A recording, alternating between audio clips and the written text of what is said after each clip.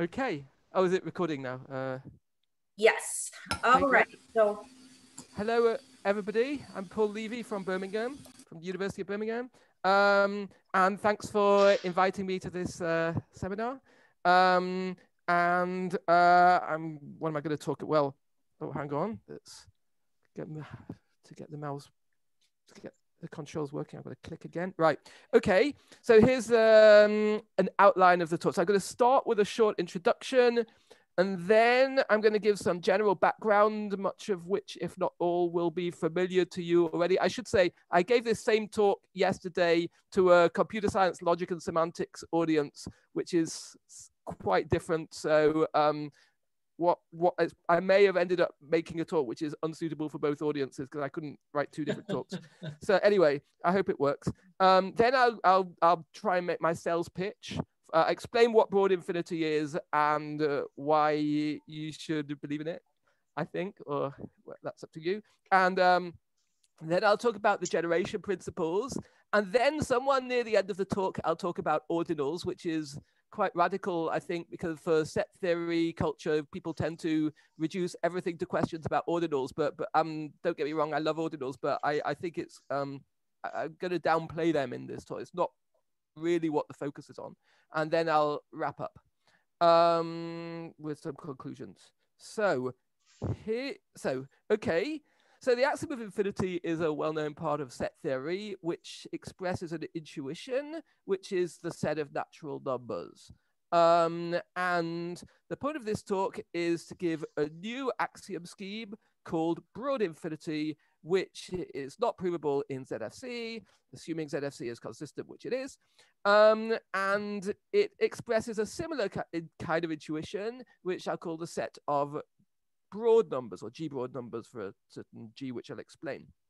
How strong is that intuition? Well, I think it's strong, but I obviously can't tell you what to think. So only you can judge whether you think this is a convincing axiom scheme. Right. So let's give you some background.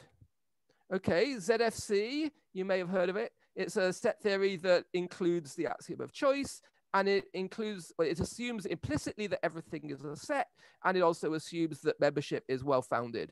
And there are some small variations, well, whether they're small or not depends on your perspective, but there are some variations, like ZFC A for atoms, which allows O elements, ZFC N for non-well-founded, which drops the axiom of foundation, or ZFC AN, which allows both of them. For the purposes of this talk, any of them will do, right? It's not an important distinction, so whichever one you prefer, really. For other purposes, the difference might matter, but not today. And then we have the same theories, but without the axiom of choice. These are classical theories using classical logic. And then moving along the direction, once we stop dropping the axiom of choice, the next step is to drop excluded middle. So there are two well-known theories that do that, CZF and IZF. Both these are theories that don't have excluded middle. They also don't have axiom of choice, which implies excluded middle. So tend to think of excluded middle as like a weak form of axiom of choice. The main difference between these two theories is that IZF truth values, which means subsets of one, form a set, and that then gives you power sets. Whereas in CZF, you don't assume that. So truth values are just a class, but they don't necessarily form a set. That's not the only difference, but that's the main difference, I would say, between IZF and CZF. So these are two kind of communities that study these theories. So that's kind of proceeding beyond non-acceptance of choices to not accept excluded. Paul, I mean, you mean that just in a heuristic sense or in a precise formalized sense? I'm just trying to picture, like, is there a definition of what a truth value would be? A truth value, okay, let's say you're talking about subsets of a singleton or something? Exactly, a subset of one.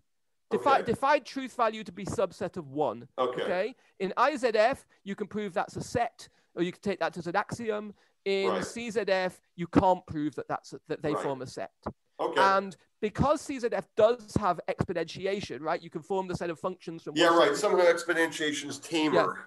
that no, exponentiation is a single axiom in CZF.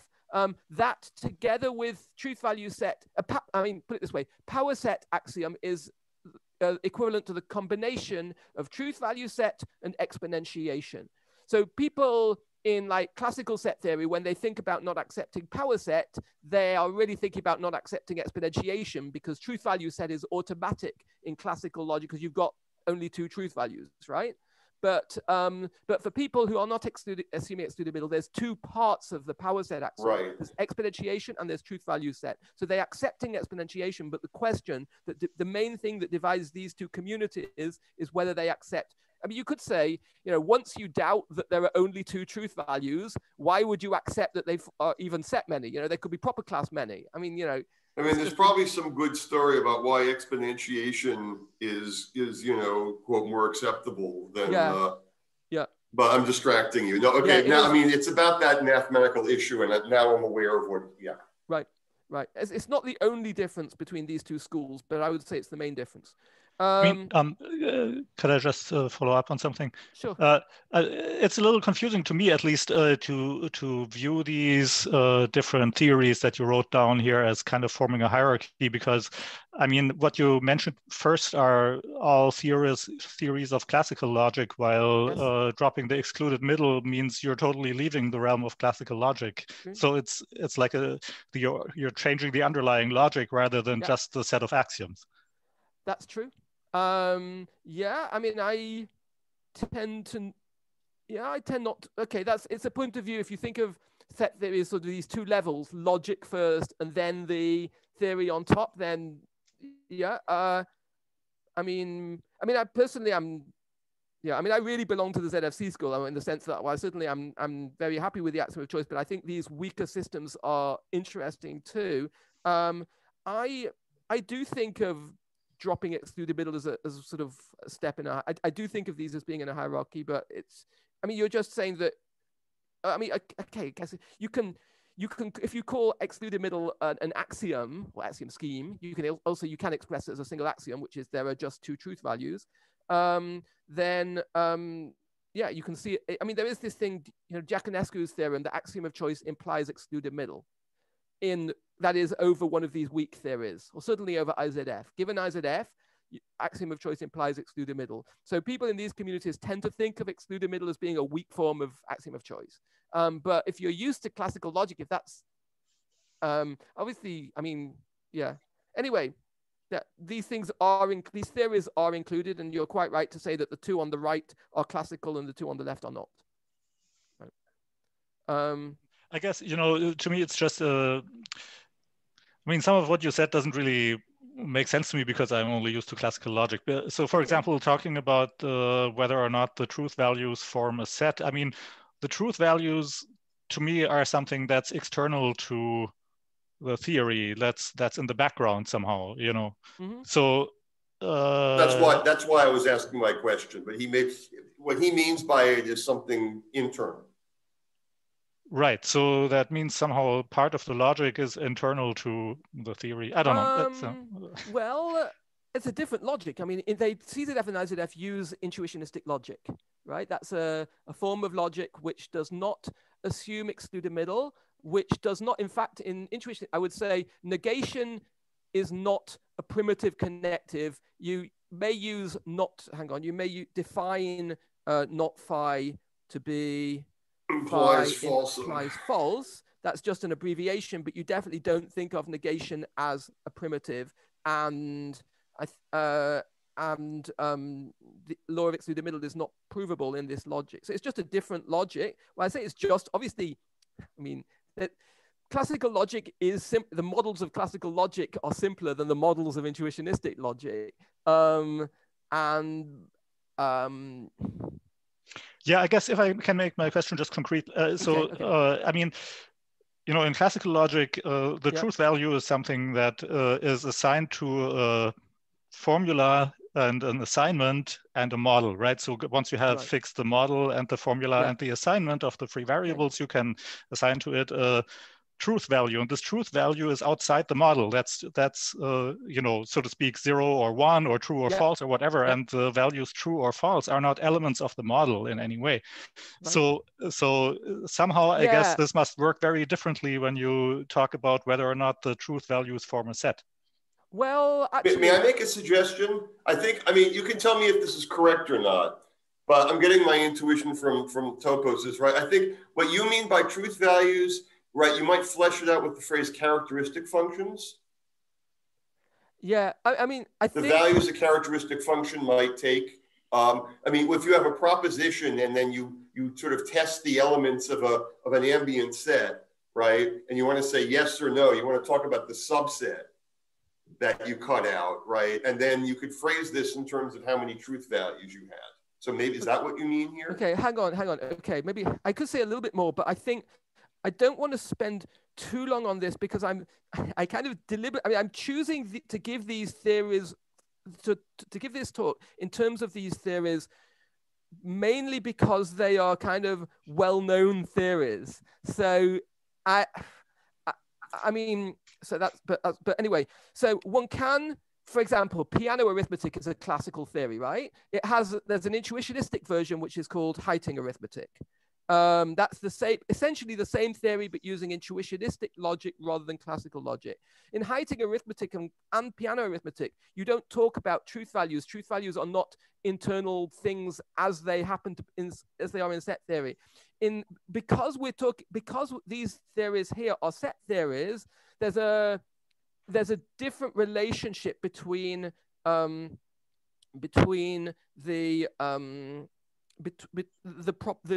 law of excluded middle, which is, you know, phi or not phi, and things in the logic. Now, how can I put this? I simplified things a bit so to be precise, there's an axiom of Boolean truth in these systems. That's how I would call it. I don't know any other name for it, which is that every truth value is either true or false, right? Now, is either basically 0 or 1, let's say.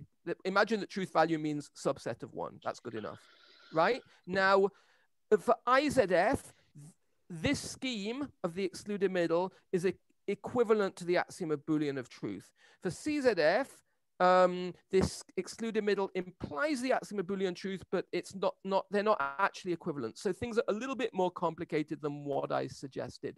But I think I would prefer not to really go into this too much. I mean, I understand that some people here are completely unfamiliar with intuitionistic theories. That's fine. I'm kind of trying to present this work to 4 different communities at the same time, which might be like this community, this community, this community, and this community. And people in the set theory world are very familiar with the idea of set theory without choice, maybe not so familiar with the idea of set theory without excluded middle, which is fine.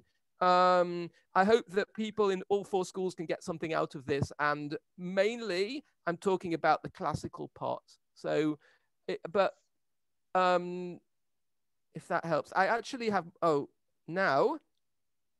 okay, there's more to say on this slide. So first of all, I have to make some warnings that the literature is a bit confusing because people are using these kinds of words in lots of different ways. So you just to be aware of this. And the final thing I want to say on this subject is that if you're working on the left in these 2 theories, you have to be careful with ordinals because a lot of the things you thought you knew about ordinals are not valid in these theories. So for example, it's not true that the class of ordinals, it's not provable that the class of ordinals is linearly ordered. It's not provable that every ordinal is either 0 or successor or a limit.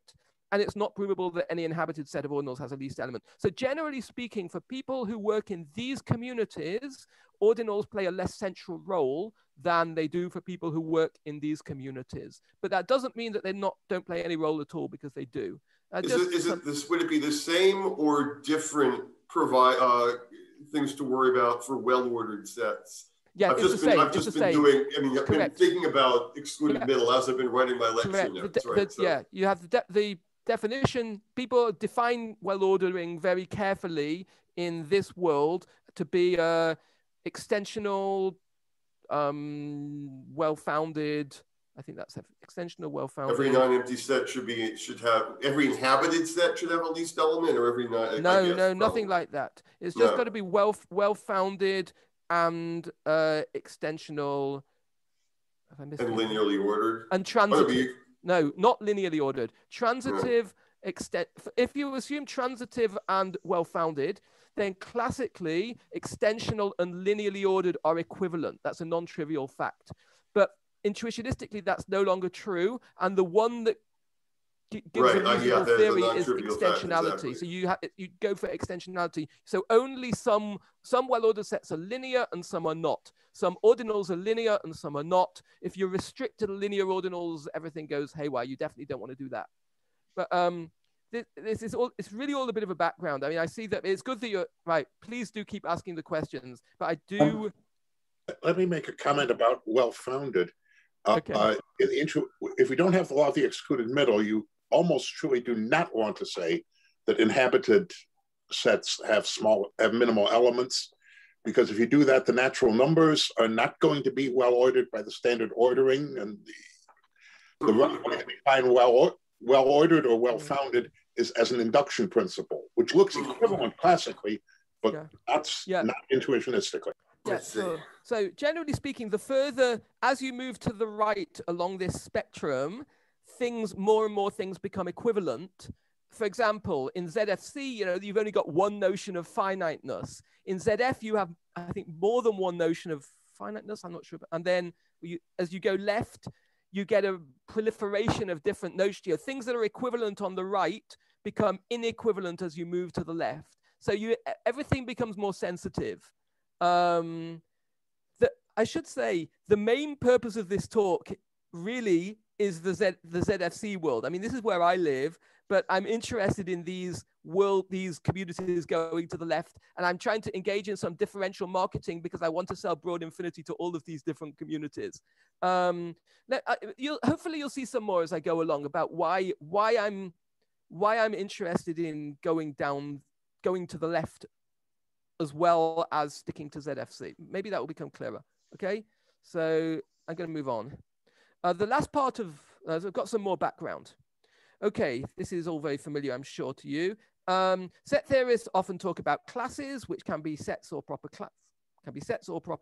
An example of a proper class is ord, so a class of ordinals. But we're using the language of ZFC. Therefore, the only classes we can speak about are the ones given by formulas with parameters. That doesn't mean that other classes don't exist, but we simply can't speak about them. And the same goes if you want to talk about functions on a class C or a class dependent on an element of another class. All of these things would be given by formulas with parameters. And when you have a statement that quantifies over classes, you express that as a scheme. And when you say that a class exists, that usually means that you have to construct it, right? So that's just a standard ZFC thing. And also I should say, everything I'm going to say remains true if you allow extra predicate and function symbols in the theory, okay? So that adds some extra generality to all of my meta theorems. Right, okay. So here are a couple of set theoretic axioms that are in the literature. So as I'm sure you all know, a regular ordinal is one that can't be expressed as a supremum. This is a statement of smaller ordinals. Often I'm going to express things very classically. Some of these statements would not be true in the intuitionistic statement. Anyway, so Blas's axiom. Well, I know about it from a paper of Andreas Blas, who is here, so that's great. Is that the class of regular ordinals is unbounded. And we know from Gittick that this is not provable in ZF under a consistency hypothesis, but it clearly is provable in ZFC. So the thing I've written in blue is not a mathematical statement. It's more a kind of opinion, right? Blas's axiom is a little bit choicey. Okay, so this is my opinion. You might disagree with this, but anyway. Let's move on to another set theoretic principle, which you're probably familiar with. That is the Ordis-Marlow scheme. It has appeared under different names in the literature, but this name seems to have become popular recently, and it's quite a good name. This says that every closed unbounded class of ordinals contains a regular ordinal. It can't be proved in ZFC if ZFC is consistent, which it is. And pretty obviously, it implies Blass's axiom. So I would say, and again, this is just an opinion, that Ordis-Marlow, likewise, is a little bit choicy. Now, this new axiom scheme that I'm going to introduce today, which I haven't told you about, broad infinity, is actually equivalent to Ordis-Marlow if we assume axiom of choice. And I guess that it does, that this is a conjecture, but I don't know. It seems reasonable to me that I can't see why it would imply Blass's axiom. So the way I think, one way that I like to think about broad infinity is that it's kind of disentangling the choice aspect of Ordis-Marlow, and so that we then end up, so you're kind of taking away the choice so that we have two completely separate intuitions. This intuition that drives the axiom of choice, which is an intuition that I accept. I think it's a very powerful intuition, but it's a completely separate intuition about broad infinity that works even in a setting where you don't assume choice or don't assume excluded middle. Even though I'm happy with it as axiom of choice, I'm not doing this because I don't like the axiom of choice, I do, but I think it's when you kind of set out basic axioms of set theory, you kind of want to separate the different basic intuitions. So you want to distill the kind of that part of the Ordis-Marlow that isn't about choice. So again, this thing in blue is an opinion. It's not a theorem in any count, it can't be, but that's how I think about this. Okay. On the top line of the slide, where you wrote that these axioms are equivalent, do you mean equiconsistent? No, I mean equivalent. They're axioms, first of all, they're axiom schemes. Each axiom scheme implies the other, and remember we're allowed to have extra predicate and function symbols around. Okay. So how? I haven't told you what broad infinity actually is yet, so what confuses tell you me, very much. But I'll give you advance notice that when I say this axiom scheme is new, right? Obviously you could say, well, if you're happy with, if you accept choice, you might say, well, it's not new, it's just a new way of writing and not something old, which is a point of view, right? But it certainly looks very different. Well, I think it does anyway. Maybe you disagree. Okay, so that's all the background finished, right? I'm definitely happy for people to keep. Well, okay, I am, but then I fear that we're going to run out of time. I don't know. I'll leave that up to the chair to worry about. From my point of view, I can carry on presenting and discussing quite happily. Now, in order to introduce broad infinity, what I'm going to do is go through 4 principles, going from kind of the weakest to the strongest, to kind of build up some ideas, right? And then, so axiom of infinity, I mean, you've all seen there are lots of different ways of presenting the axiom of infinity. I know that Adam knows a lot about different versions. This is my preferred version. You might disagree. It's certainly convenient. So I'm going to write T for the class of all things, which may or may not be the class of all sets, depending on whether you want to allow elements. I'll call that T. So the first step, so I'm going to present the axiom of infinity in 4 steps, I suppose. Really, really slowly, right?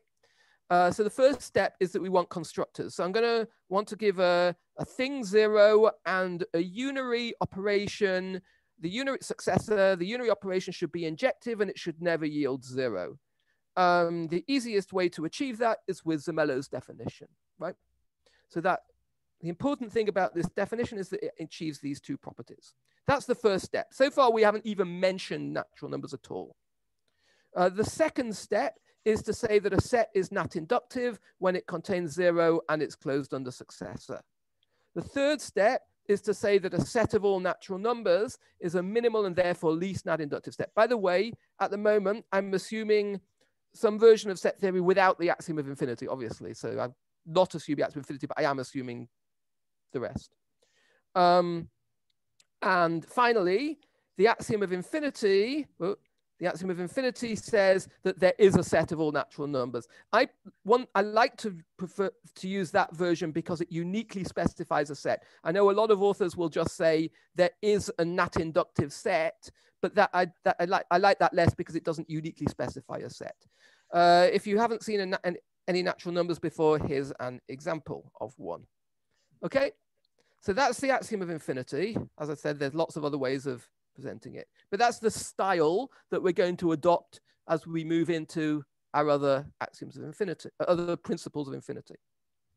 So next on the list is signature infinity.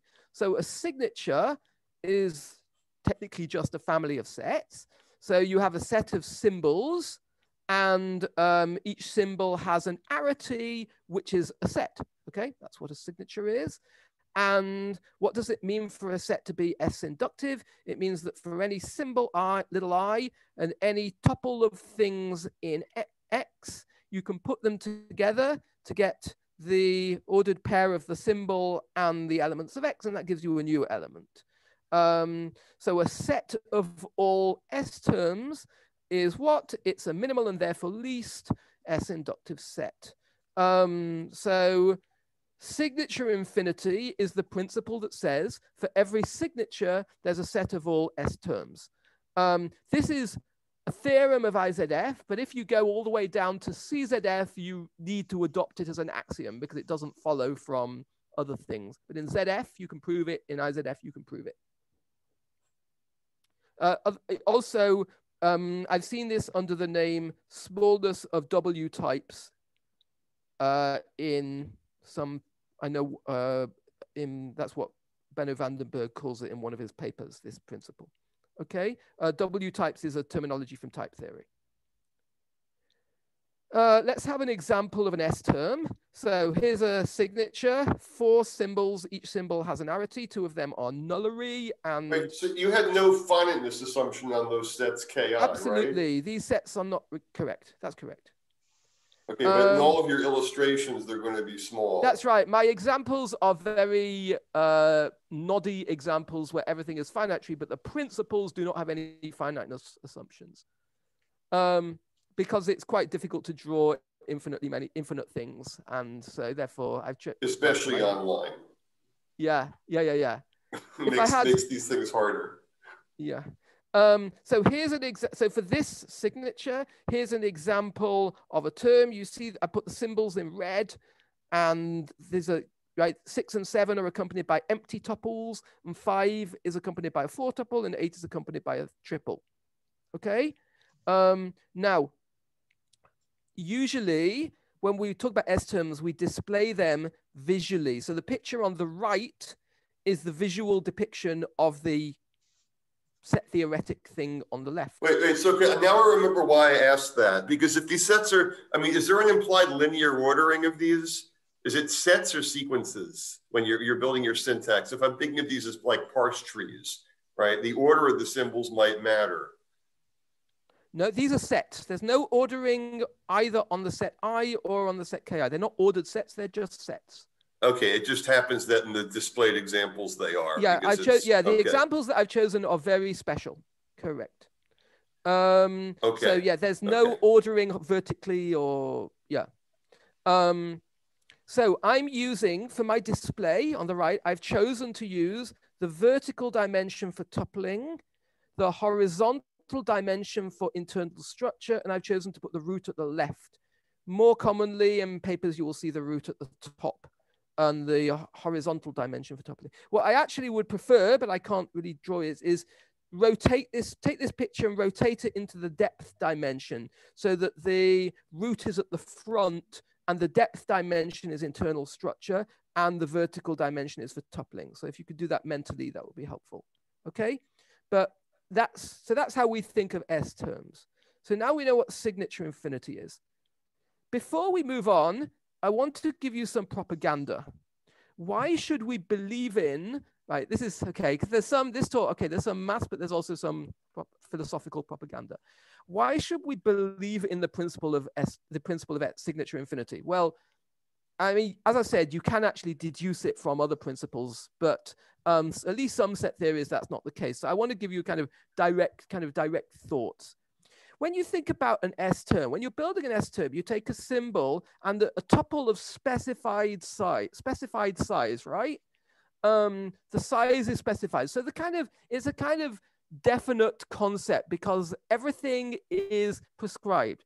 By contrast, when you build an ordinal, you're taking any set of ordinals, however big that set might be. So you don't have any kind of bound, and intuitively that's open-ended. So obviously this is not math, this is just sales pitch, but intuitively the set we have a set of S terms because it's kind of definite, it's prescribed, you've said exactly what you're looking for. Whereas for an ordinal, we can't assume that because that it's a set. In fact, we can prove it's not a set, but that's another thing.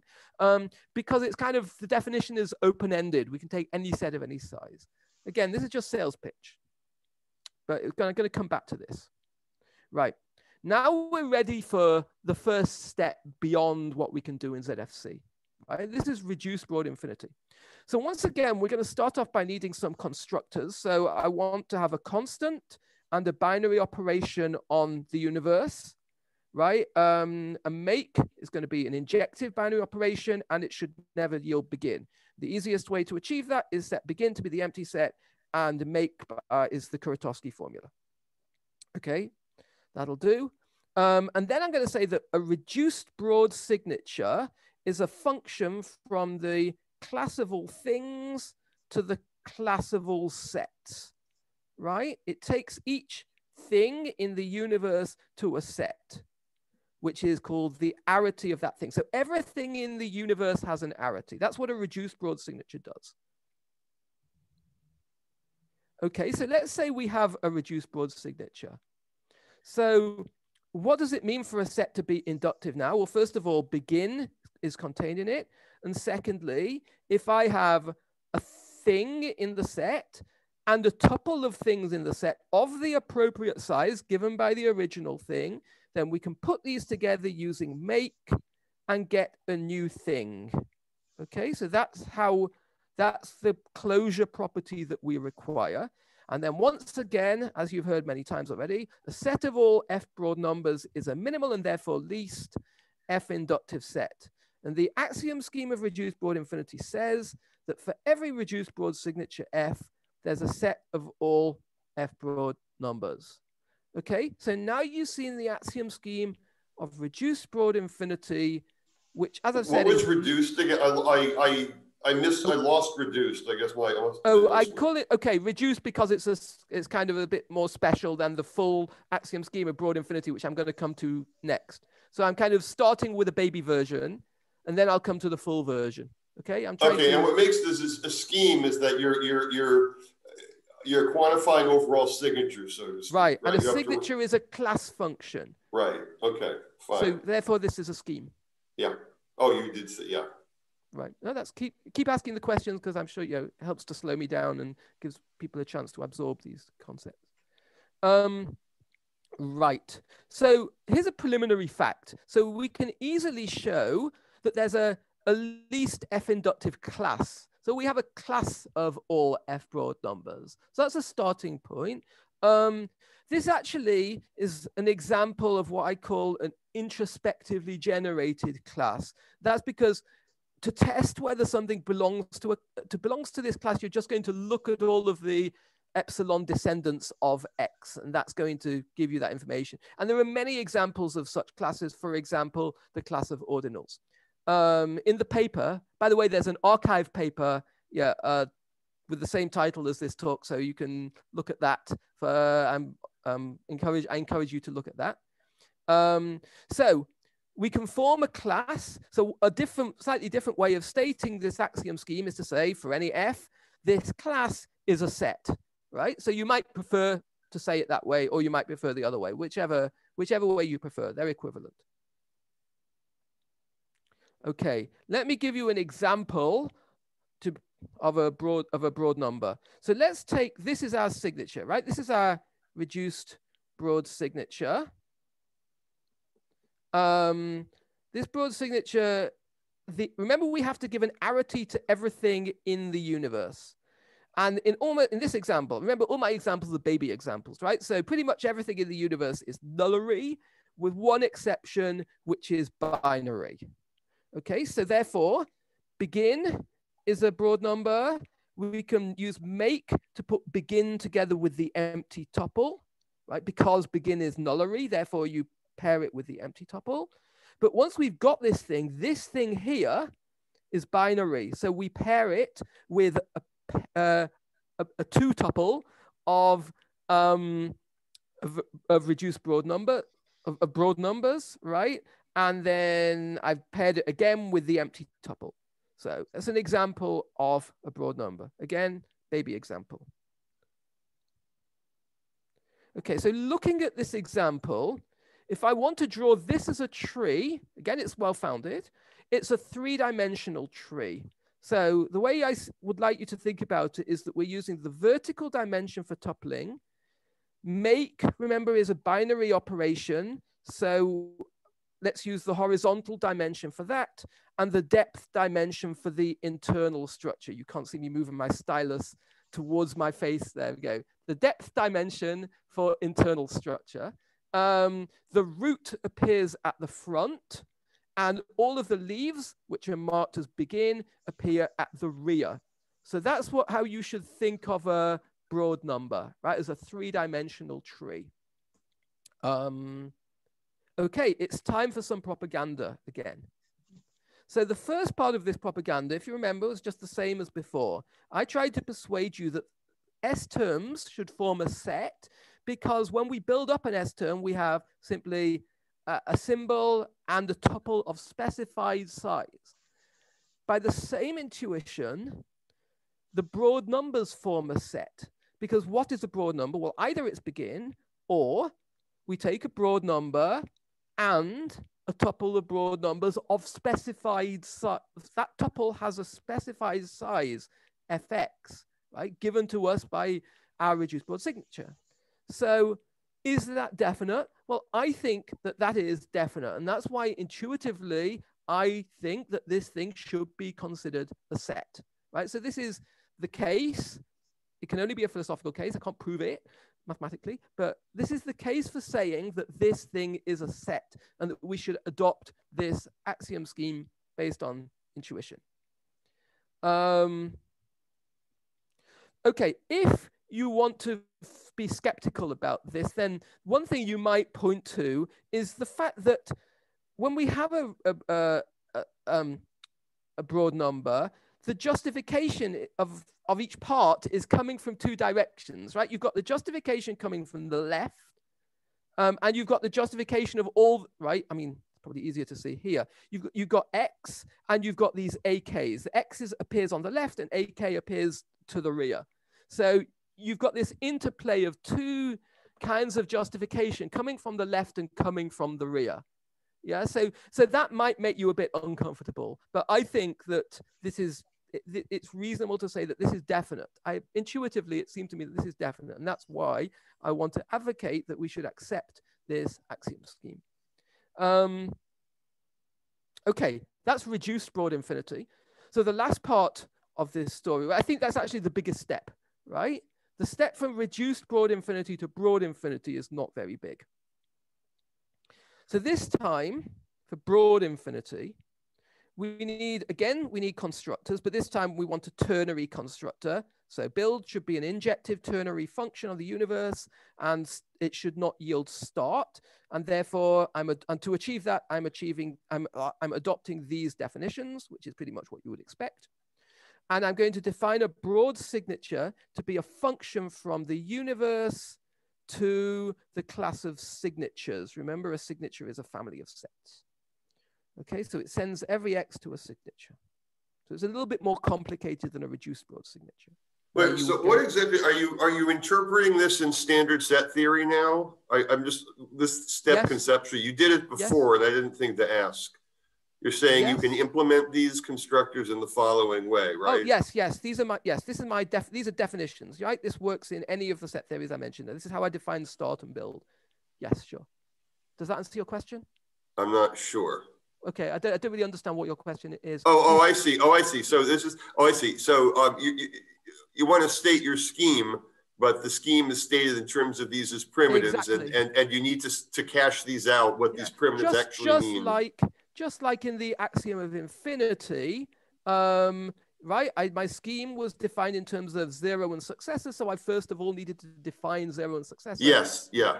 Right. So there's no, it's the same. You're right. And you could have gotten the equivalent of axiom infinity specifying a different, yeah, sure. I could have Nobody chosen does, a different but you implementation. could have done. So, yeah. This is just a convenient implementation. Got it. And it also doesn't depend on. Also, the word broad, does that just refer to the fact that your terms are not sort of, linear?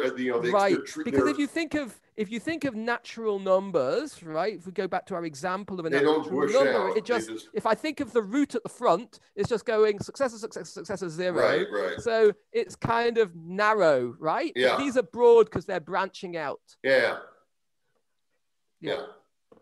But as you said, there's no ordering. They're more likely they're like clusters and clusters. And... That's the thing about physical intuition is that space is ordered, but so you have there's probably a good word somewhere, but anyway, like tassels upon tassels. Okay, I had to use some word. I used broad, right? So where are we? That's reduced. We're going to the next step, which is full broad infinity. So what's the rule here? So remember, G is a broad signature. So remember, that's a function from the universe to signatures. So what do we want? So for a set to be G inductive, we want start to be in, and we want to say given an element of the set, which of course gives us a signature and a symbol and a tuple, we can put them together. Remember, build is ternary. So we have the thing, one of the appropriate symbols chosen from a set, and then a tuple indexed by a set, and that gives us our new broad number, right? So that's the construction process, if you like. So what's a set of all G broad numbers? It's a minimal and therefore least G inductive set. And the axiom scheme of broad infinity says that these things always exist, right? Now, how does this compare to reduced broad infinity? So first of all, broad infinity implies reduced broad infinity. They are actually equivalent, assuming excluded middle.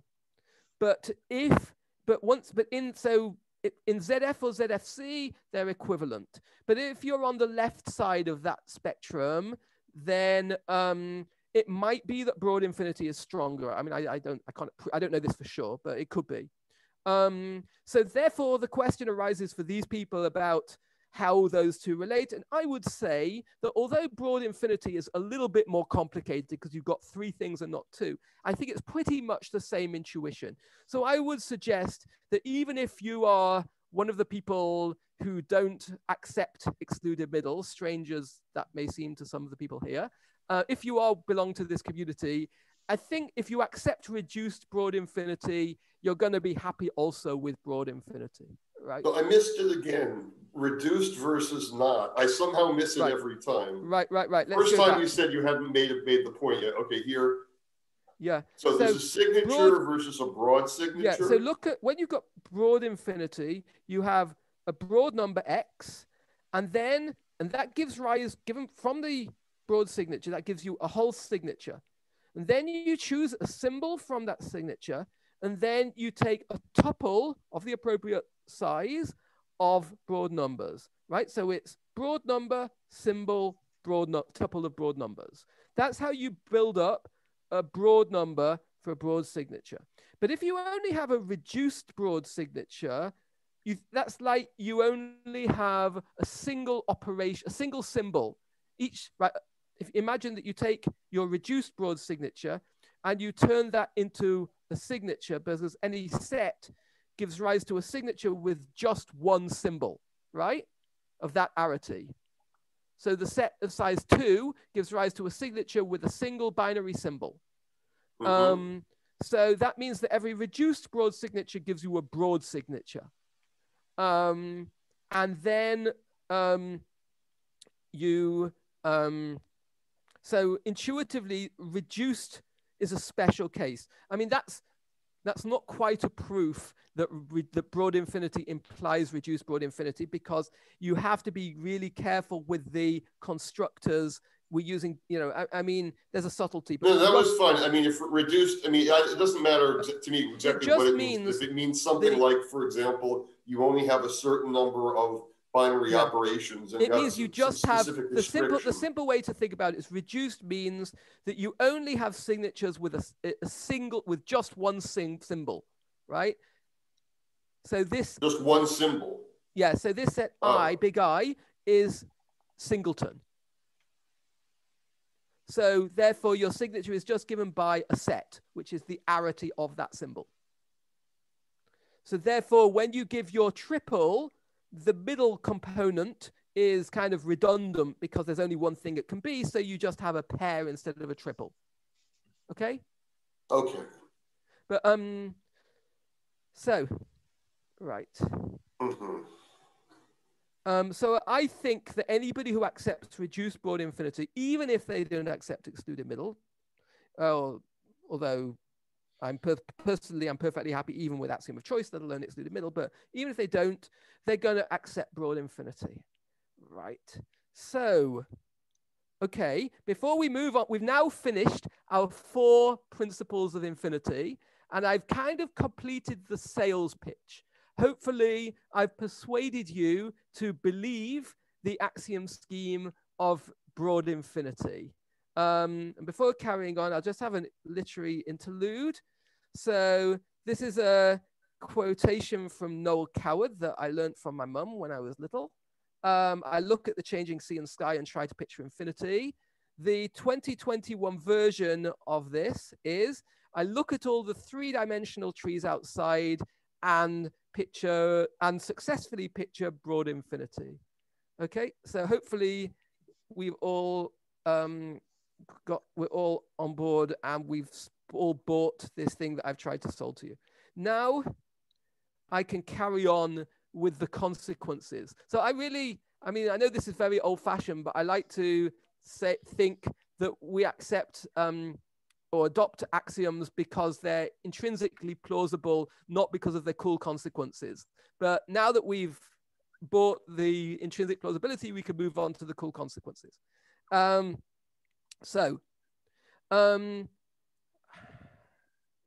I think, okay, we're only about halfway through the talk, but hopefully, well, we'll see how we go.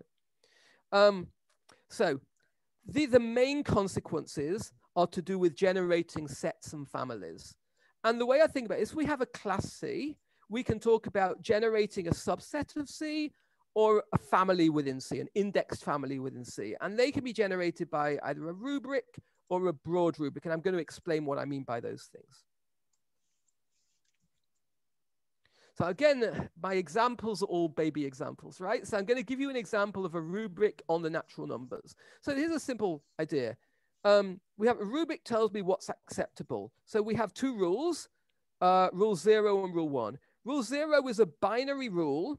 It takes 2 numbers, M0 and M1, to earn a family of numbers.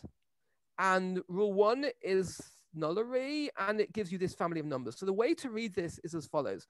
If M0 is acceptable and M1 is acceptable, then for any p greater than or equal to 2M0, the number M0 plus M1 plus M plus P is acceptable. And secondly, for any p greater than or equal to 50, 2p is acceptable. Once you know those things, you can immediately see that 100 is acceptable, right, from this rule. You can see that 102 is acceptable from this rule.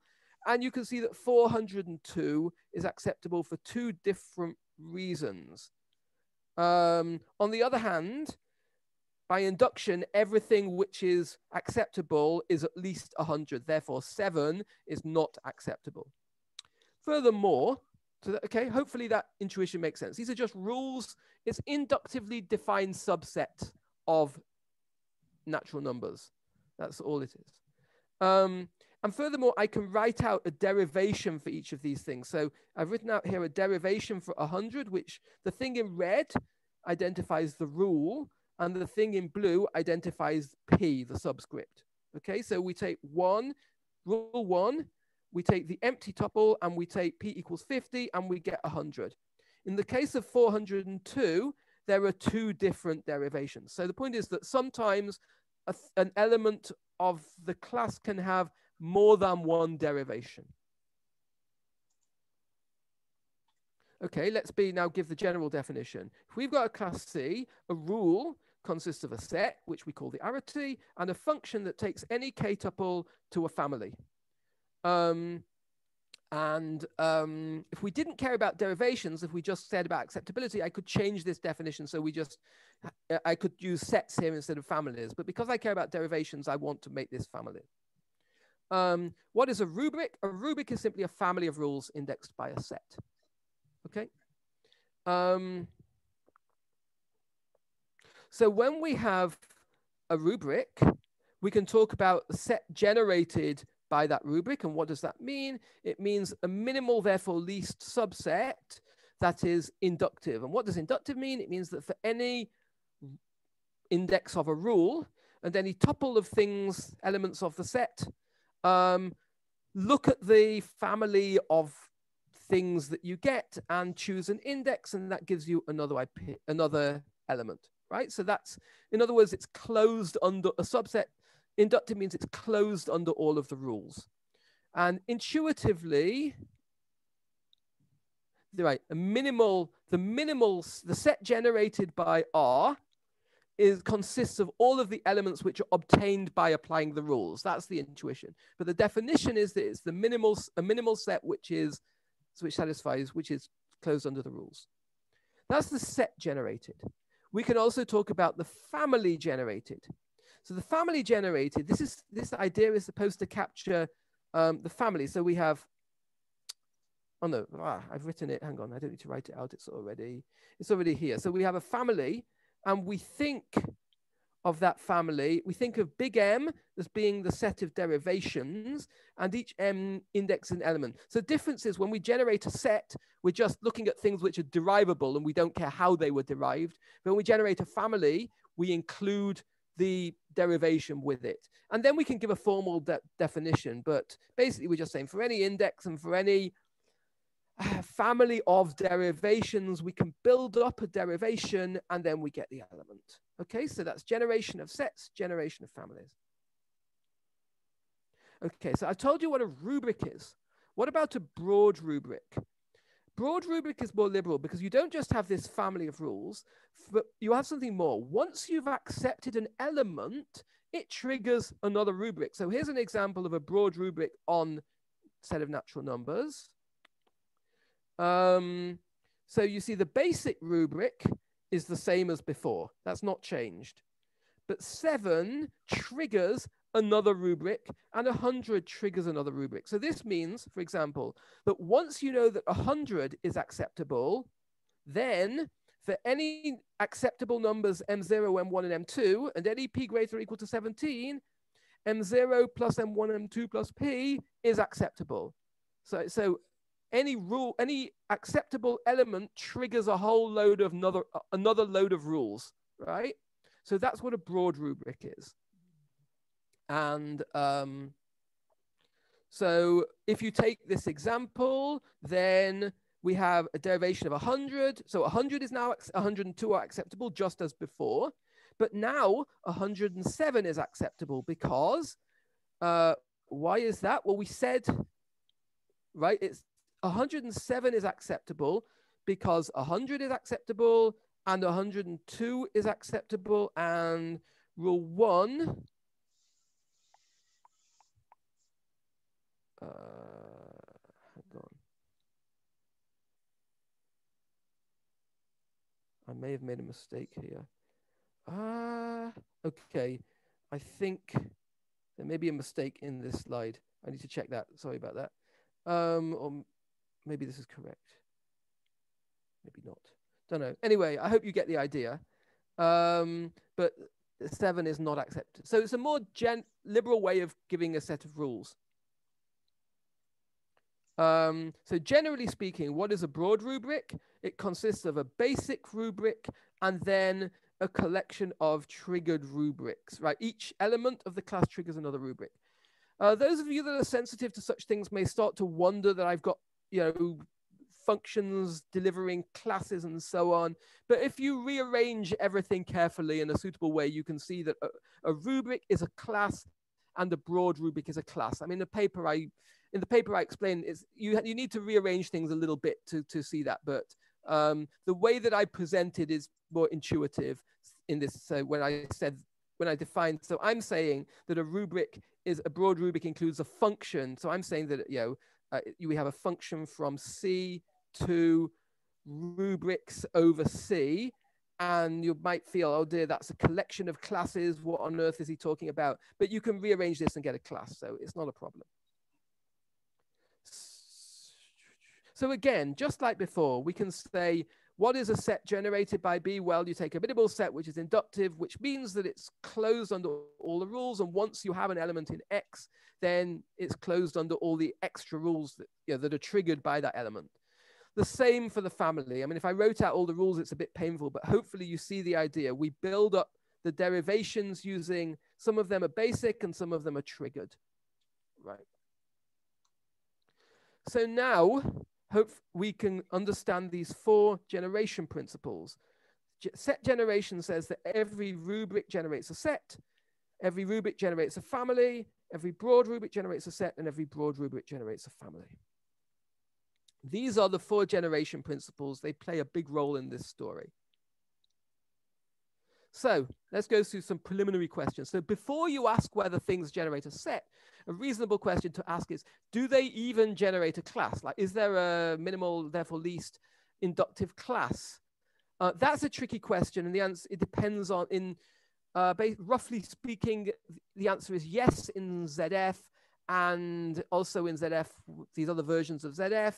It's not true. It's also true in the more constructive versions, but only with collection, collection is really not part of this story. So I would roughly say no in general. For at least some of the theories that I'm interested in, the answer is no. So the issue, I mean, for you, a class means it's definable? Yeah. Can we construct a class? Correct. That has right. Because when we talk about, remember I said before, when we talk about existence of a class, when we have, so I have some meta theorems like this one, when I said that there's a, you actually have to display a class. You exactly. have to say, here's a formula and here it is. Yeah. So when I said that, that there's a class of broad numbers, F broad numbers, I meant that we can construct the class, right? No, but I guess what I'm wondering is when you ask, like, does every rubric generate a class? I mean, okay. I mean, is there a way? I mean, it seems to me that by virtue of you having gone through several slides and talking about what rubrics do for you, how could it not? Can't you turn that into a ZF a language of set theory definition of something? If you were in impredicative class theory, like Kelly-Morse, then the answer would trivially be yes. Oh, right? I'm going to need power set, you're saying? You would be saying, take those elements that belong to every inductive class. That would be acceptable in Kelly-Morse, but we're not in Kelly-Morse. So if we can only construct classes, right? And in some of these theories, we can construct such a class, but in some of them, I don't know how to construct such a class. However, the second question is, does every broad rubric generate a large family? By large family, I mean, it's like a family is indexed by a set, but a large family is indexed by a class. So yes, in all of these cases, we generate, a broad rubric does generate a large family, and these are introspectively generated, but it's more complicated. So we need, in the paper, you'll see the whole procedure for introspective generation of large families. And so because of this fact, we can express broad family generation by saying for any broad rubric, the large family that it generates is actually a family. Now, the indexing, this big M is actually a set. Okay, that's a preliminary question, but we're really interested in the sets and the families. So here's the lowdown. So family generation is provable. So that's true in ZF, right? And true in all of, even in these really weak theories like CZF, right? Using signature infinity. Every rubric generates a family, but once we assume choice, every rubric generates a set. And again, without choice, we can prove that broad infinity is equivalent to broad family generation. But with choice, we can go a step further and get broad set generation. Let me try to give you an intuition. Think of this as ZF, right? Or ZFC, right? So in ZFC, if we have a rubric, and we know that gives us a family, right? So this is the family. How are we going to get the generated set? Well, obviously, we're just going to take the range. I mean, intuitively, big M is the set of derivations, and XM is the thing that's derived by the derivation little m. So if we want to take the set of all derivable elements, that's this. And we want to show that that's the set generated. The problem is to show that that is actually minimal. Sorry, no, the minimality is easy, actually. Sorry, is it R-inductive? Is it closed under the rules? That's the question. Well, if we're given I and I, and we're given a tuple of derivable elements, we choose, using axiom of choice, a derivation for each of them, and then we build up a bigger derivation. So this is where we use axiom of choice.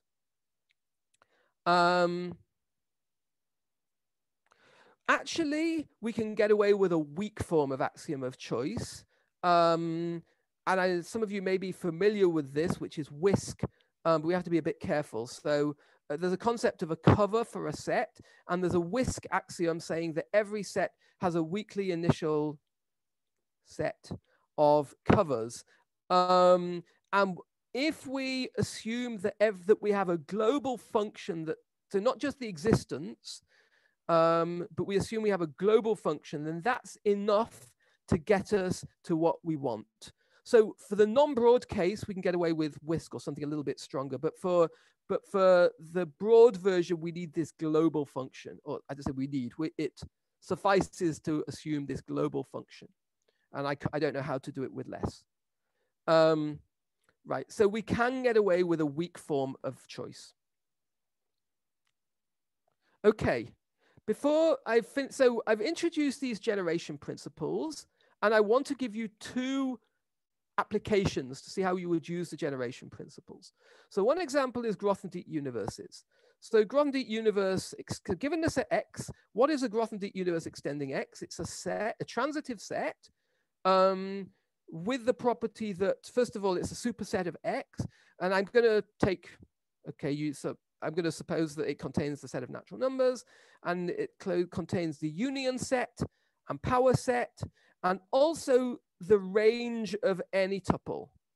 Now, if we have broad set generation, then we see that every set generates a Grothendieck universe. So in other words, there's a minimal, therefore, for any set X, there's a minimal, therefore least Grothendieck universe that contains it. Why? Well, we have to form a broad rubric. So we're going to have a constant for every element of X. And these things are all going to be given. This part is all given by the basic rubric. And then this part, you see the set X, sorry, the set K, once that is in, once we've accepted that K is in, then that triggers another rule whose arity is K. So immediately, the broad set generation tells us that we have Grothendieck universes. I mean, I'm sure you've all seen a different story where we take, or many of you will have seen, starting with orders Marlowe and deducing inaccessible cardinals and using that to deduce Groth. But here we could, but the point is we go straight from broad set generation. It's immediately, once you know broad set generation, you immediately see that Grothendieck universes are generated. And okay, so your last condition there is what you might call your sort of second order replacement that rounds it out as a group. Exactly. You couldn't do this with a rubric because of this last condition. You need a broad rubric to get this to work. Okay, and the reason it's got to be broad is because of this last condition, which is often called second order replacement. Yeah. What part of it's broad? Is it the arbitrariness of the within you? Is that it could? Is it that that's the only fact? Going back to the definition of broad rubric. So which remember, I broad just never rubric, seem to get. Yeah, it's fine. It's fine. It's always good to slow me down because I always go too fast. I mean, now I'm triggered. I'm triggered. Right, exactly. Once you've got an element, so you've got a collection of basic rules. Remember, a rubric is a set of rules, a family of rules indexed by a set. But so that's you got all your basic rules, but then on top of that, every time you get an element, that triggers some more rules. In this example, it triggers one more rule, but in the Grothendieck example, it triggers. What is C? Oh, C is the class that we're working within. The class that you're working. It would just be in this particular example of Grothendieck universes, it would be the universe. It would be C would be just the whole universe. So for each thing in the universe, if in this example, if it's a set, then it triggers that example, and if it's not a set, well, it just triggers the empty rubric. What I just said was very classical, but I can make it intuitionistic with a bit more work. Right. I mean, we're right. Okay. By the way, in these intuitionistic theories, we can't even assume that everything is either a set or not a set. So, that's a side remark. Not that it causes us any problems. We can still live. So, okay, that's my first illustration. So that's an illustration of broad set generation. I want to give you an illustration of broad family generation, which I don't know if it will be familiar to people here, but it's certainly familiar to everybody who works in Martin Löf type theory, where they talk about Tarski style universes. By the way, the connection to Tarski is pretty tenuous. But anyway, so what is a Tarski style unit? It's a bit like a Grothendieck universe, but it's a family. It's a family of sets. And again, I'm going to assume, let's go back to that. I'm going to assume that we start with a family of sets and we want to extend it. And we're going to have some constructors here, like embed and 0 and pi. These are all constructors. I could define them, but I'm not going to bother. So they're just constructors. So if we have anything in A, then we have a corresponding thing in this bigger universe, which is basically the same set. The important bullet, we have something corresponding to the empty set, and so on. The important rule is this one. If I have a code, these things in type theorists call these things M codes. M is a set of codes. And they would call these things types.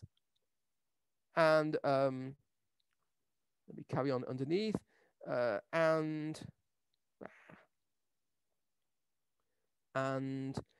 BA is the type coded by A. This is what you will hear if you read type theory papers, right? So we have a code of a type, and then we have if you like, a family of codes, and we put them together to get the product type, which is this thing, but it has a code. So they do this all the time. They have these Tarski style universes, and for this to show that every family of sets generates a Tarski style universe, we don't need broad set generation. It suffices to have broad family generation. And if you remember, this is the thing that we don't need axiom of choice to prove. We do need broad infinity. Well, so let's say that we do need broad infinity, but we don't need axiom of choice. Okay, to prove this. Whereas the previous one is broad set generation, which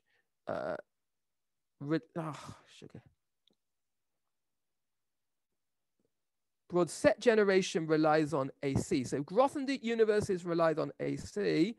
Tarski style universes don't rely on AC. Okay, so we're done with generation principles. We've seen our 4 generation principles, right? We've seen that the set generation ones require or use axiom of choice. Actually, a weak form of choice suffices. And we now see the power of broad infinity. It makes it really easy to show that these sets exist. Well, it implies set generate broad. Once we've got broad set generation, it makes it easy to show that these sets exist. Okay, so far I have not mentioned ordinals, right? And don't get me wrong, I love ordinals, but I think that for this, I'm trying to downplay them in this talk. Now we're ready to talk about ordinals. Okay. it's really, well, unless the chair tells me to hurry up, I'm just going to carry on at this pace. I think it's so here's some background. So this is something that some of you will be familiar with. I learned this from Adrian last time I gave this talk. He told me about this, and also from Asaf Karagila. There are Hartog's numbers and there are Lindenbaum numbers. So the idea of a Lindenbaum number, which is called Aleph star, this is the set of order types of well-ordered partial partitions. That partial partition basically means equivalence relations on subsets. And the properties, this thing relies on power set, right? So this is good for ZF or good for IZF, but it's not going to work if you're in the CZF world because, so there you have to be more careful, but we can do a version of things with CZF, but you have to be more careful. In the ZFC, you wouldn't bother with all this because it's completely unnecessary. Anyway, so what do we know? We have some properties of these. There are various properties of this number. Okay, so this is a number, an order type. You're being okay. It's a set loose here. So yeah, you're right. It's a set of order types. If you think about it, it's a lower set of, so order types are ordinals. So it's a set of ordinals. And it's furthermore, if you think, you'll see that it's a lower set of ordinals. Therefore, it's a transitive set of ordinals, which is an ordinal. Therefore, we get an ordinal. Okay. Yep. Thanks. For so it's transitive. It's lower. Therefore, transitive, i.e., an ordinal. But I'm just thinking when the ordering on order types is what? Just order types refinement. Order types are ordinals, and so it's the usual ordering on ordinals, which is or the class of okay. If we want, no, but you don't say ordinals. You say well-ordered partial partitions. So right, I'm trying to figure out. So that's a well-ordered set. Every well-ordered set has an order type, which is an ordinal. Yeah. Okay. So therefore, we have a set of ordinals. Is that okay? Okay, I guess I just don't know what a well-ordered partial partition is. Okay, okay. Let me well-ordered refers to something, and I'm not sure what. Right. But I go on. Okay. Think partial partition means, if you like, equivalence relation on subset. Okay. Yes. Or if you prefer, it's a collection of subsets which are pairwise disjoint but don't necessarily cover the whole set. And then you take all of those and I suppose it's well ordered. So you've got, in addition, you've got a well ordering on it. On the carrier set of the whole thing? On the quotient. On the quotient. No, on the quotient. Okay, yeah. On the quotient. Okay. Right. Which is the, if you're thinking of the partial partition, which is a set, then it's on that set, which is the quotient, corresponds to the quotient. Okay. Right. Then so that's a well ordered set. It has an order type, which is an ordinal. And there are, because of the power set axiom, there are only set many partial partitions of A. So there are only set many well-ordered partial partitions of A. So we get a set of ordinals when we do this. Does that make sense? Okay. Okay. Okay. So that, and because of this extra fact, it's an ordinal. So the thing is that these constructions, this along with the Hartog's construction, these are two different ways of converting a set into an ordinal. You know, if you live in the world of ZFC, well, every set has a cardinality, which is an has a cardinal, which is an ordinal, right? So it's really easy to move from a set to an ordinal. If you don't have choice, you can't do that, but you have these two different ways of moving from sets to ordinals, and there are relationships between them. And this is the one that's useful for us. Okay, now, I'm going to say something which I haven't said previously, but it wouldn't surprise me if many of the people in the audience were thinking of this earlier in the talk. So here's what, when we take a rubric or a broad rubric, if we want to think about the generated set, one way to think about it, which is, I think, an obvious approach for people trained in set theory, is to construct it by transfinite recursion. So we take an increasing chain of subsets. So we start off with the empty set, and at a successor ordinal, we look at all the different ways, we look at all the elements we have so far, and we apply all the rules available to us, and that gives us a bigger set. So we get an increasing chain of subsets indexed by the ordinals. And when we come to limit ordinals take the union, this description is, of course, very classical because I'm assuming that every ordinal is 0 or limit or successor. You have to present it slightly differently if you're not classical, but that's easy to do, not a problem. Okay, so this is one way of trying to get these generated sets. And furthermore, if you're lucky, this chain will stabilize, and that gives us the set generated. And in fact, conversely, if the set generates then it stabilizes. So the question of generation is equivalent to the question of whether this increasing chain stabilizes. They're the same question. So now I've done what I say set theorists like to do, which is to reduce this question of generated sets to a question about ordinals. Okay. Now, remember that an ordinal is the same thing as a transitive set of ordinals. So now, before I talked about Blass's axiom and Orders-Marlow, I want to turn these. There's a different way of stating each of these, which is generation. So Blass generation, what I mean by that is the statement that for any ordinal, any ordinal generates a regular ordinal. Okay, and that's obviously equivalent to Blass's axiom. Equivalent, I'm assuming this is the ZF world, right? This is all assuming this equivalence. I'll say this equivalent. This is all using excluded middle, right? So some of these implications use excluded middle and some don't. And in the paper, it's all kind of laid out. Well, we'll come to, actually, you'll see us pictures soon. Right. And this is obviously equivalent. And then now set generation gives us Blass generation because I said that set generation is for any class. And we can take the class of ordinals, and therefore we generate sets of ordinals, including, and an ordinal is a set of ordinals. So it's just a matter of finding the right rule, and that's quite easy to do. So we can easily see that set generation implies Blass generation. The converse is using Lindenbaum numbers. So if we have this property, if we have Blass generation, and we want to know that the transfinite chain stabilizes, then we just take the Lindenbaum numbers of the arities. Basically, that's it. And then we take the supremum of that, and we can see that, what did I say? Property 2. No, hang on. Yeah, that's right. If a rubric or broad rubric generates a set, then no, I'm talking about, hang on, sorry. Go back. I said that if you have an indexed family of order, right?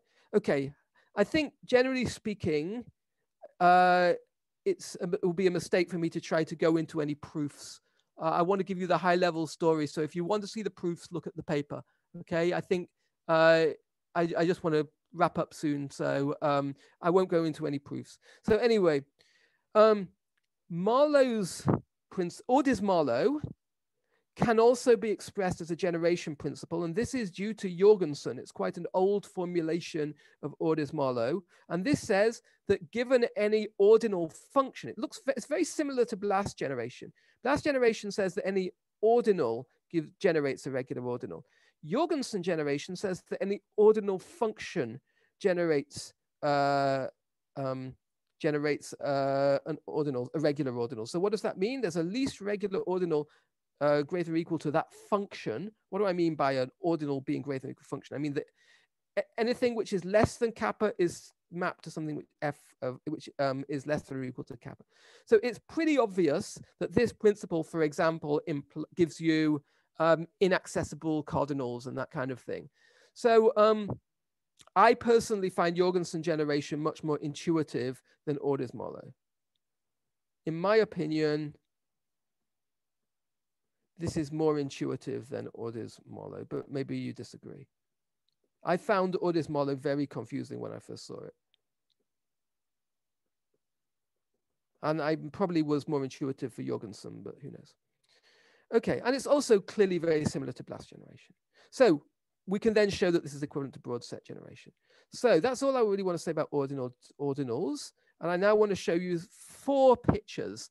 Remember, so this is to wrap up. So I now want to, so we're coming to the end of the talk.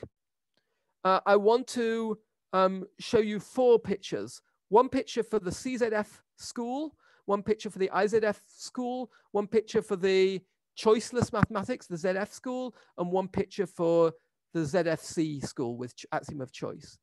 The picture gets simpler and simpler as we move along.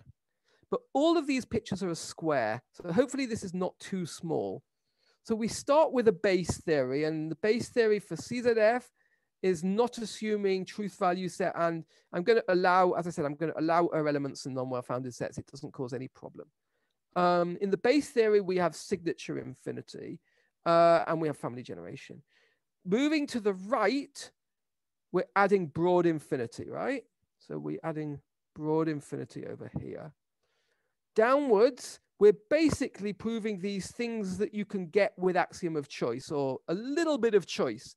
So moving down, we're adding a little bit of choice, and that takes us to set generation and broad set generation, right? And we have a kind of spectrum of different principles here.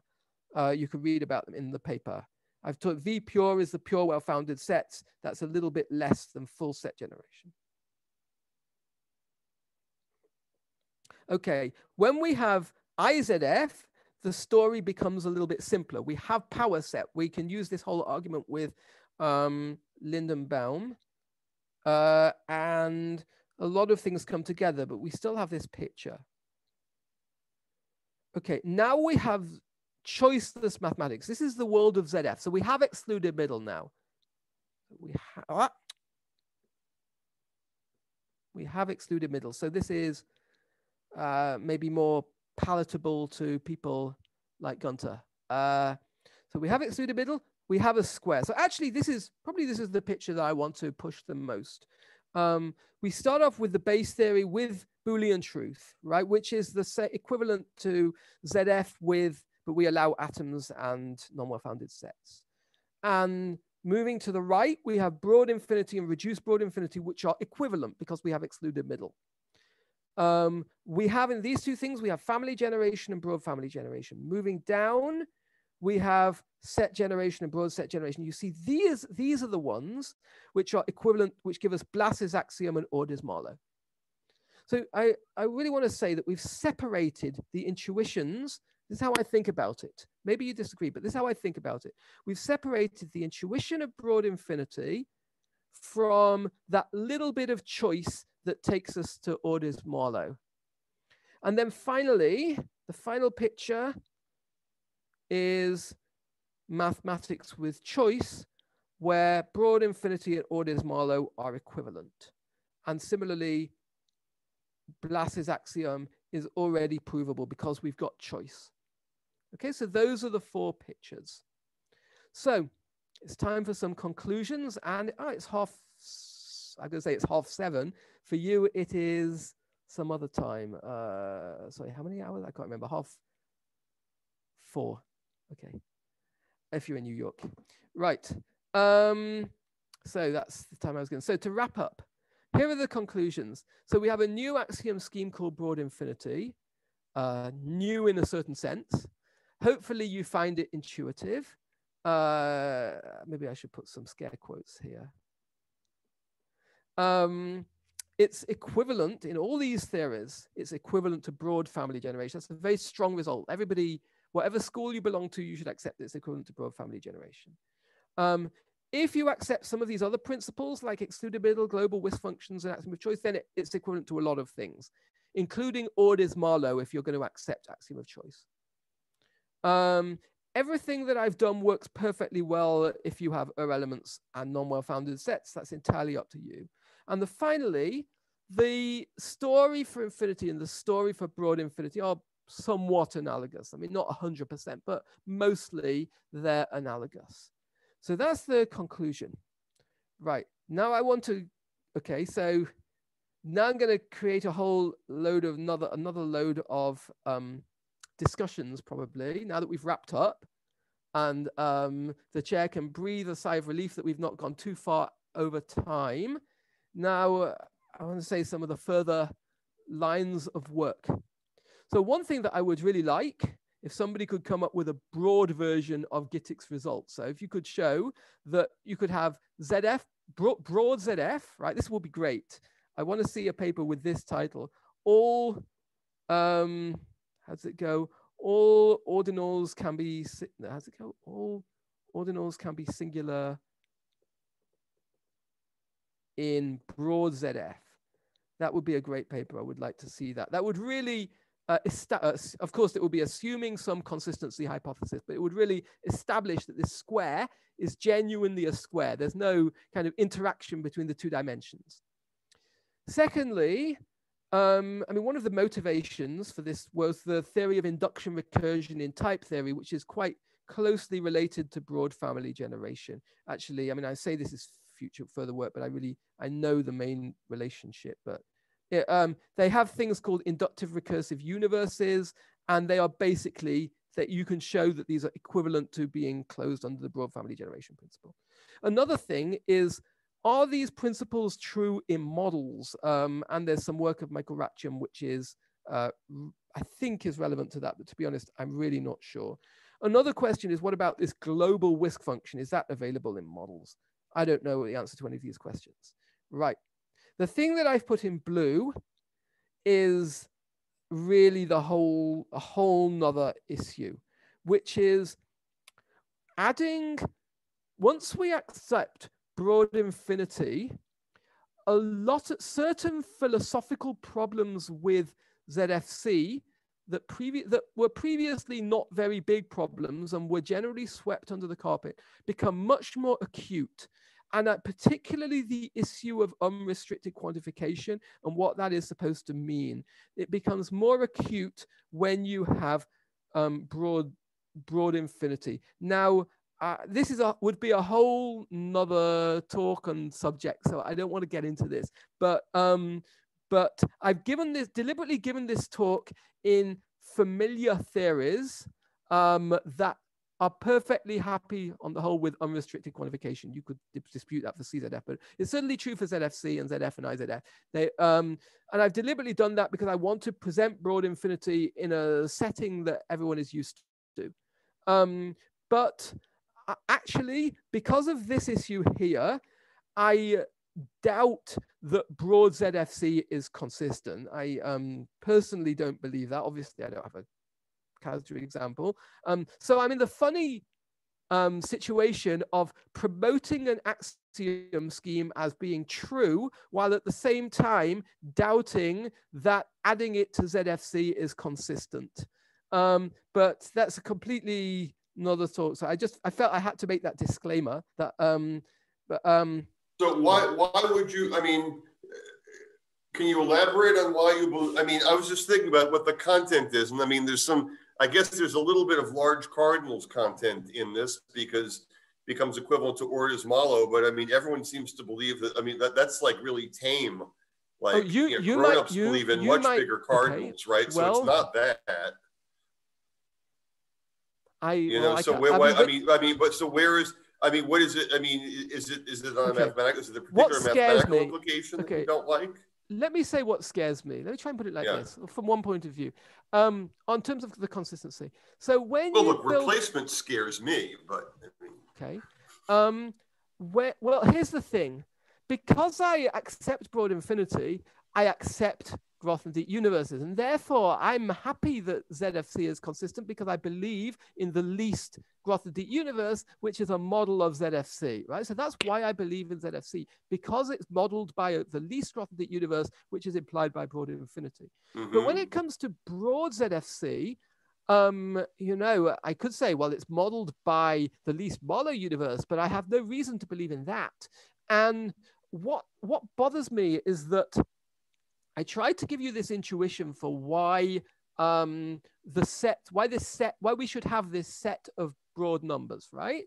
But this is I said this should hold for any broad signature. Now, that means we have to be given, the broad signature is the input to this principle. So it's something that we're given. We're assuming that we believe that we have for everything a set. But this broad signature could itself be quantifying over the involve. It's given by a formula, right? Because it's a scheme. So this broad signature is given by a formula. And this formula could quantifies over the entire universe, which includes the set of broad numbers that we're trying to construct. So potentially there's a circularity here. Now, like I say, I haven't proved inconsistency. So is orders, I should know this. Maybe you know this, right? Is orders malo equivalent to the statement that any set that you have arbitrarily large growth universes rather than just one? No, I mean, more often than not, that's the better statement. That's the axiom of universes, right? That follows. I guess so. I believe in the axiom of universes because it's given to me by this broad infinity that I believe in. I have no problem with that, and choice, of course. But what are you complaining about then? I missed it. Orders malo is stronger. And orders malo is stronger than than the axiom of universes, right? I have no problem with the consistency of axiom of universes, but orders malo or equivalent. Remember, these are equivalent. Broad infinity or orders malo, they're equivalent because I'm believing. I'll have to look that up. So so I doubt the consistency because I know that people in this community study much stronger principles, and obviously it's. Perfectly. Oh, so that's the hill you're going to die on then. So you believe your position will be that you'll take arbitrarily large universes, and you have some philosophical grounding for that maybe in your scheme, but you don't feel that gets you all the way to orders malo. Correct. That's an interesting place to put yourself. Right. Okay, good. To flesh this out, I would need to flesh this out. I would need to present a completely different set theory, which would definitely we don't have time to, since I have -8 or even more minutes remaining of this talk. But the point is that I want to sell this axiom scheme first to you. Without drawing your attention to the serious philosophical crisis that it's going to give rise to, which is like the next step in this story. Okay. Right. So yes. Okay. Oh, we've had I haven't even now. I see some messages. Does ZF prove orders malo implies broad infinity? The answer is yes, it does. To prove that direction doesn't require choice. In fact, that should be clear from the slide. I don't know if Elliot, who asked that question? I don't know if Elliot is still here. I can look, but anyway. Oh, somebody is calling me, but I'm going to ignore them. No, so I will have to tell him that the answer is yes anyway. So, and the last question was, you have to introspectively generate and have to leave now.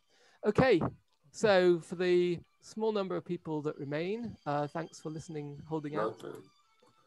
Thanks for the talk. I just want to make sure, are there any other questions still left? Oh yeah, left? Please ask more questions. I'm quite happy to discuss this for another 3 hours.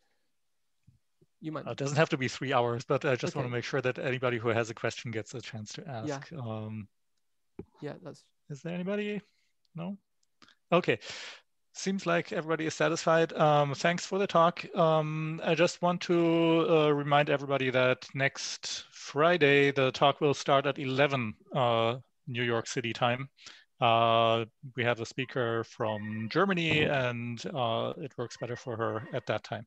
Vika is going to send out a reminder email for sure, as usual. Okay, thanks a lot, and see you next week. Sorry. Right. Okay.